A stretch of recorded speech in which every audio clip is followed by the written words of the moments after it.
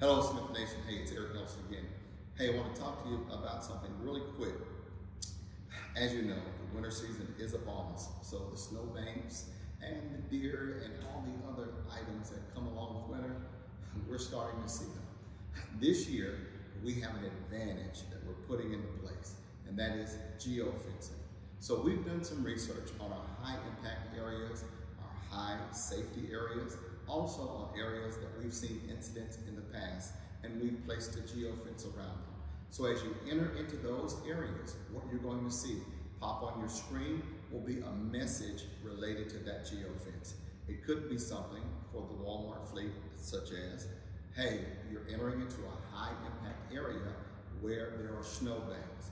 Be cautious and use ABC. When you see those, please pay close attention. We thank you for the feedback that you've given us to help us to set up those geofences. We also encourage you that if you're in an area at a customer facility and you notice something that needs to be a heightened sense of awareness to the fleet, call in the safety, let us know, so that we can set up geofences around those areas and alert every other driver who will be entering into that facility.